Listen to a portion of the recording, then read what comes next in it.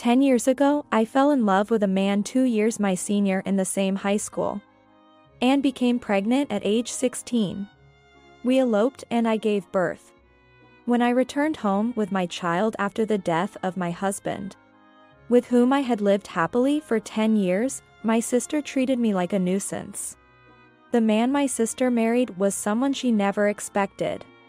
Fateful love. The existence of a destined partner. When one meets such a person, is it possible to resist one's fate?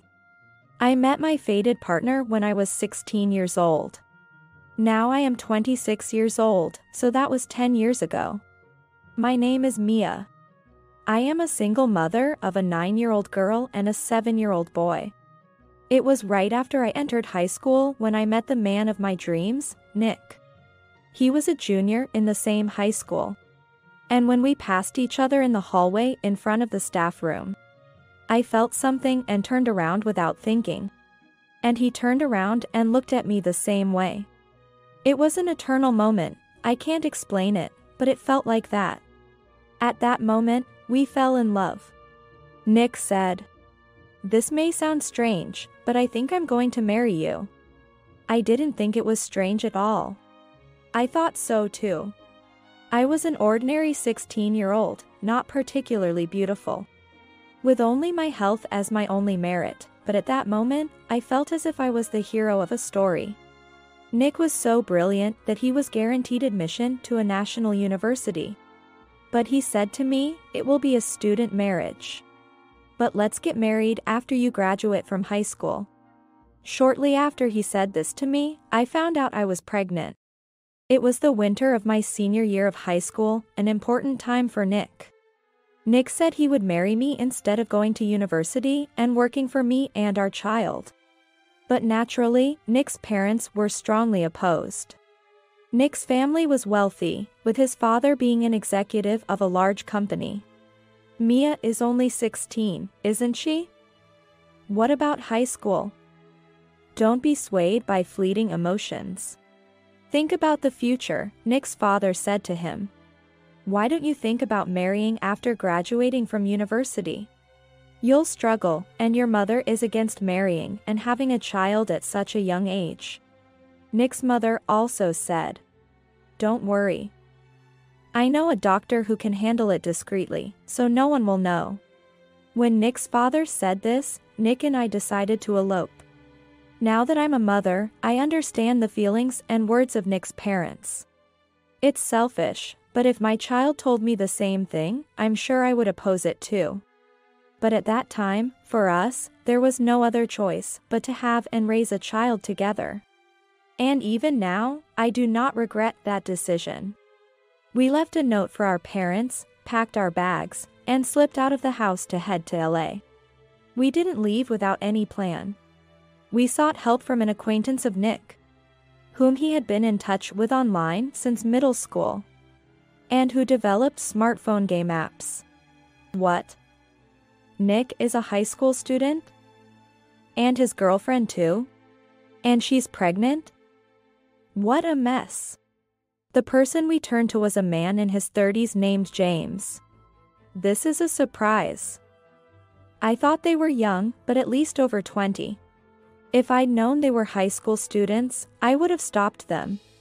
But now that they're here, I can't just abandon them. James said this while holding his head and let us stay in his apartment-cum-office. He even became our guarantor when renting an apartment. We must contact our parents once we settle down, was the condition. So Nick and I sent postcards to our parents without our address. Writing, "We are doing well.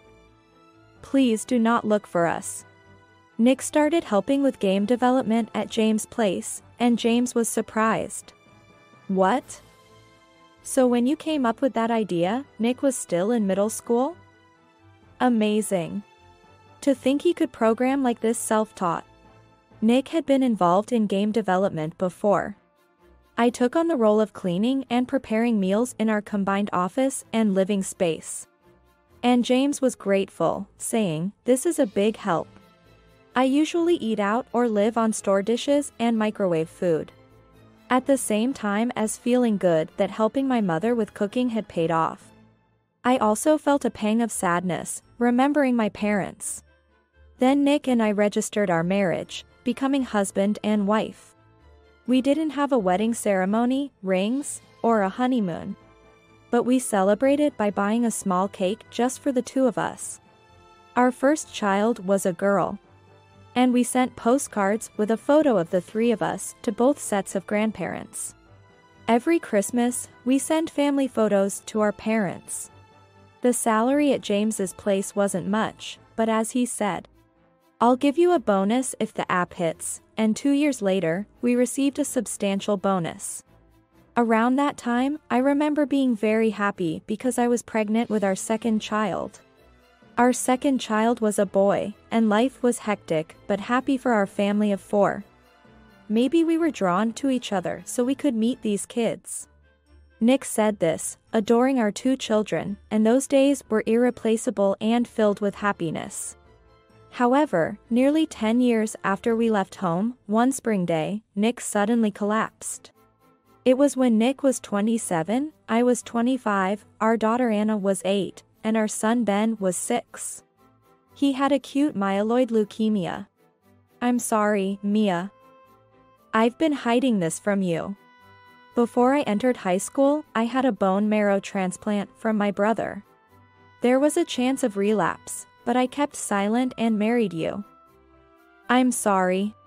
Nick apologized to me from his hospital bed. "No, even if I had known, I would have married you." I contacted Nick's parents, and they, along with his brother, rushed to the hospital.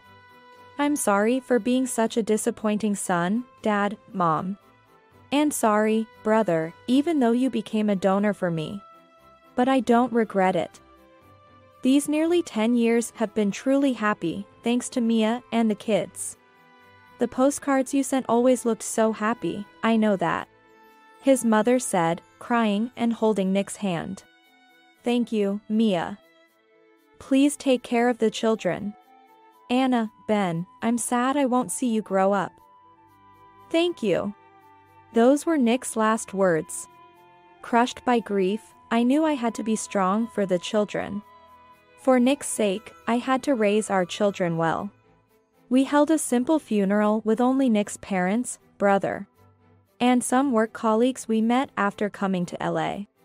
Nick's parents offered to have us live with them, but I said, "I'm thinking of going back to my parents' house. I've worried about them for 10 years. They understood and said, "Let us know if you need anything." And Nick's father added, "At least let us pay the children's education expenses in place of Nick." This offer was a great relief. I planned to work. But I was anxious about supporting 2 children on the income of someone with only a middle school education. We decided to accept their help until the children finished compulsory education, and agreed to visit Nick's parents with the kids during the school holidays. I returned to my parents' house. I had already informed my parents by phone, but when I returned home after 10 years, they warmly welcomed me, and my mother tearfully embraced the children, saying, "I never expected to suddenly have 2 adorable grandchildren." My father said, "You've been through a lot. You've done well," and I couldn't stop crying. However, only my sister said, "How brazen of you to return after all this time. Things have been tough here since you left," and she wouldn't even smile at the children. Originally, my sister, 3 years older than me, and I were not very close. Compared to my ordinary self, she was beautiful, smart, and always looked down on me, making fun of me. When I left home, she was attending a prestigious private university but blamed me because a local acquaintance spread rumors that her sister eloped at 16, causing her great inconvenience. My sister is now 29 years old and has been employed at a well-known local company for 7 years. Approaching 30, she seems to be actively engaged in matchmaking. Perhaps feeling rushed, and she says to me, "Did you think someone like you, a middle school dropout with 2 kids, could raise them properly?" Coming back to your parents' house now is just a nuisance. She complains and makes snide remarks every time we see each other. After I left home, she had been using my room as she liked. So she seemed upset about having to give it up for me and my children. Because of her attitude, the children naturally don't get attached to her. My eldest daughter, Anna, who is strong-willed like someone I know, sometimes brings up touchy topics to my sister, like, "Auntie, aren't you going to get married?" My sister hates being called a auntie and immaturely tells my daughter, "Can you stop calling me auntie?" It's troubling to suddenly be called niece or nephew. But when she is told, "But you are an auntie, what else should we call you?" she falls silent, looking frustrated. I felt sorry that the children had to change schools. But they quickly adapted to the new environment and were both attending school cheerfully. During the summer vacation, they even spent a few days staying at Nick's parents' house. Nick's parents and his brother, Kent, really dote on the children. They might be spoiling them a bit too much, taking them out to various places and buying them things they want, which makes the kids very happy. When I visit Nick's parents' house, they, including his brother, want to hear stories about Nick's time in LA, and I end up talking about Nick, forgetting the time. Nick's brother's name is Kent. Kent doesn't look much like his brother Nick. While Nick is rather slender, Kent is more muscular. And they only really share a similarity in their eyebrows. Kent is lively and strong-willed, unlike the gentle and placid Nick. He's a good storyteller and often makes me and the children laugh. It was about 3 months after returning home. "You come back here with 2 kids and don't work, you're just parasites." Well, I guess with just a middle school education, you wouldn't get a decent job anyway. My sister said that to me. My mother, unable to watch this, intervened. "Mia has been contributing to the household expenses properly. You haven't contributed a single penny since you started working. Can't you be a little kinder to your sister, who's hurting from losing the husband she loved?" What? Really? But she's not working. It's not surprising that she was shocked. Right after I returned home, Nick's parents transferred $5,000 to my bank account as child support. They even said they would transfer this amount every month. When I said, "I can't accept so much," they insisted, "Money is not something to worry about. Rather than working, we want you, Mia, to stay with the children on behalf of Nick." I was told just that. When I was told to do it also on behalf of Nick, I couldn't say anything more. I decided to put $1,500 into the household for the expenses of myself and the children. Keep $500 for myself, and save the remaining $3,000 for the children's future. Only my mother knows the specific amount. And you know, Mia has been helping out a lot at home. She works as much, if not more than I do with cooking and cleaning. After hearing this, my sister retorted childishly, "Well, that's great. I'm about to get married soon." Her argument was nonsensical. I don't quite understand what's good about it, but if she's getting married, I think she should learn cooking. "Sis, if you're getting married, I think it's a good idea to learn cooking from Mom." This seemed to hit a nerve, as she replied, "I don't need your concern. I'm already attending a cooking class. I don't need to learn any poor-looking cooking." Hearing this, my mother got angry and said, "Sorry for our poor-looking cooking." Anyway, it's good news that her matchmaking is going well. Shortly after, my sister's marriage was settled. He's a doctor, 3 years older than her.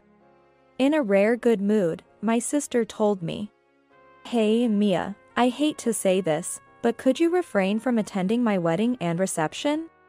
People from our hometown know you eloped, and it's bothersome to explain why you're back. You don't need to come to the family introductions either. It's embarrassing to have a sister who's a single mother and a middle school dropout." I thought this was just like my vain sister. Both my parents were furious, but my sister, having decided to marry a doctor, was defiant. I need dad and mom at the wedding, but once I'm married, I'll be part of another family, so I don't care what they think.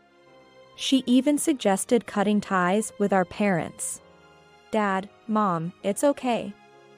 Let's not fight as a family. I tried to mediate, but my sister scoffed, humph. Playing the good girl, and retreated to her room. Auntie is mean, isn't she? My daughter Anna said this loudly enough for everyone to hear, and my parents just sighed deeply. A year after I returned home, my sister got married. It's true, I felt relieved that she was leaving our house. About 10 days after her marriage, my sister called. I'm coming over with souvenirs from our honeymoon. I was fine not going, but my husband wants to greet his sister-in-law. What? I thought I was supposed to be non-existent. I was under that impression. I accidentally slipped up during the honeymoon.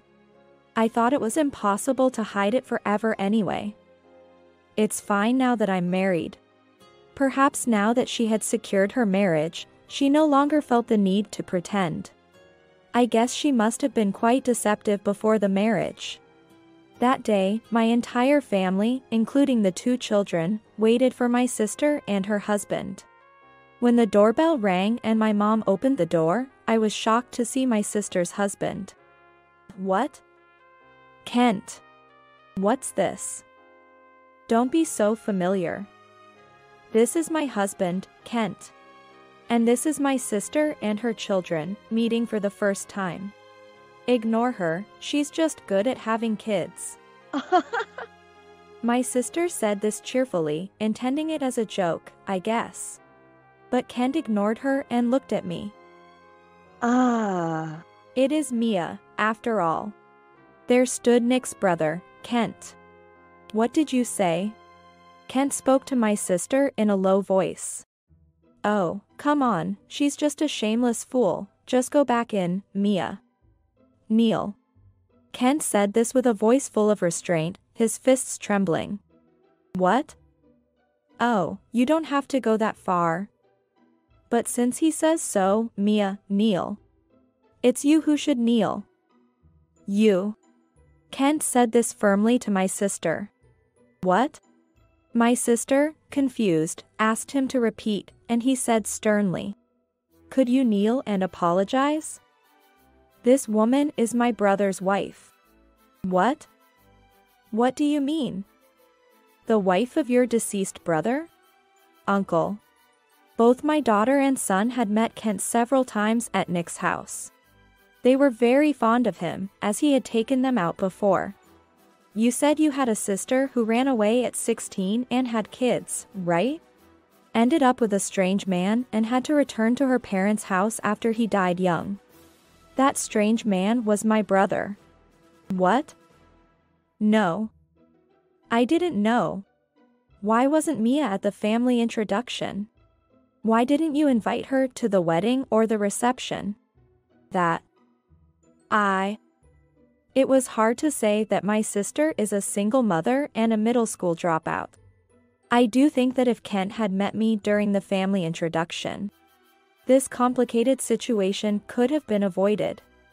I agree my brother and your sister were reckless.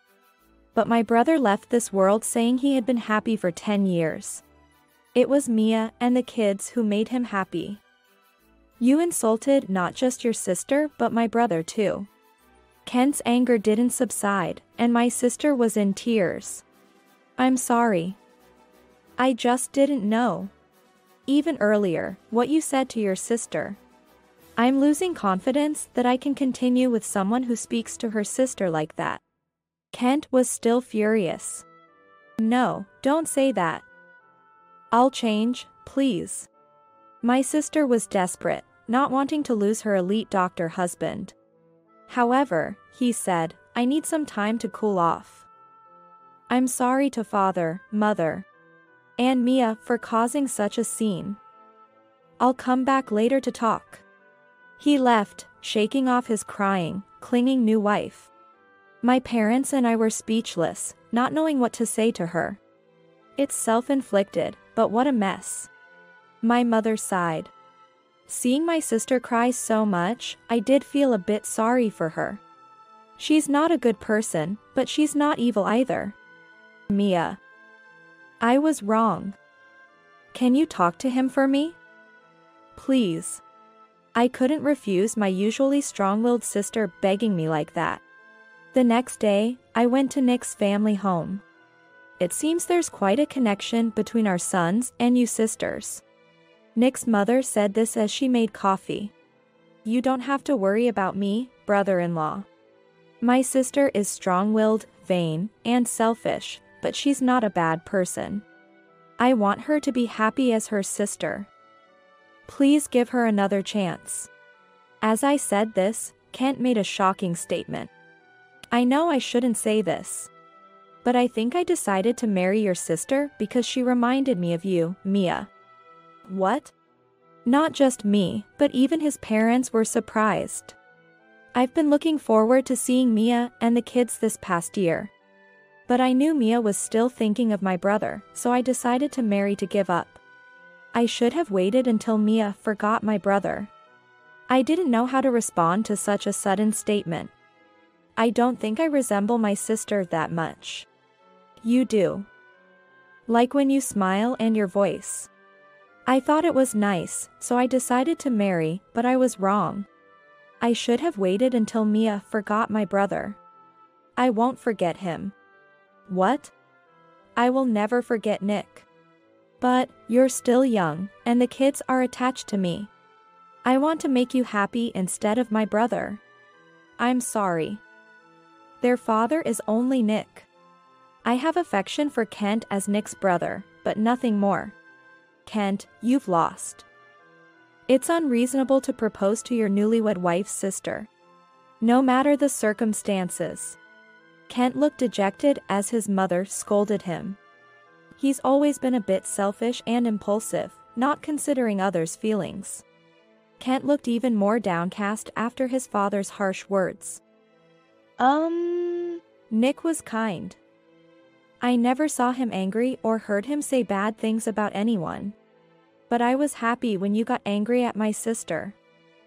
I don't mind what is said about me. But I couldn't stand hearing Nick badmouthed. Thank you. When I said that, Kent seemed to deflate and said in a disheartened voice, guess it's no good, huh? Of course it isn't.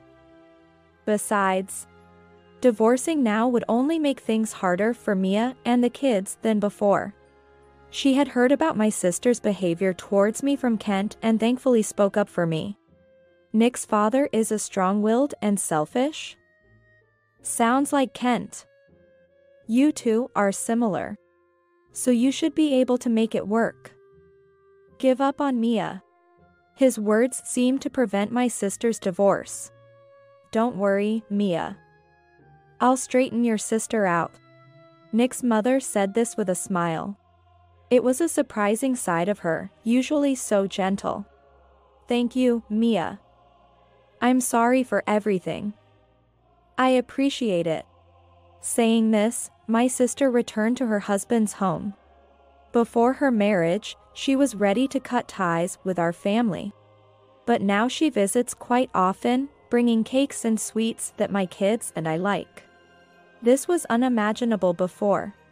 That mother-in-law, she looks kind, but she's so strict. She mostly comes to complain about her life after marriage. It seems like Nick's mother is indeed reforming my sister, as she had declared. A strict mother-in-law is just what you need. My mother's response was a bit cold, but she was happy that the divorce was avoided. It seems my sister and her husband, both strong-willed, have their fair share of fights, but they seem to be managing well. Honestly, I thought I couldn't get along with a man who demands an apology by kneeling. So maybe my sister and Ken are well suited for each other. Sometime later, I got a message from James in LA that a new game was finished. It was the game Nick had last worked on. I downloaded it immediately and showed it to my kids, Anna and Ben, saying, "This is the game your dad was working on last." The game featured a brother and sister, named Ben and Anna.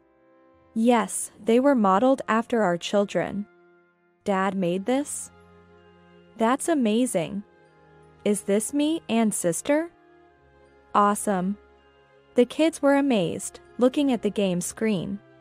It's a game filled with Nick's love, but I found myself crying and couldn't progress much. Upon clearing the game, the screen displayed, "Thank you." The same as Nick's last words. Thank you too. I was happy to have met you.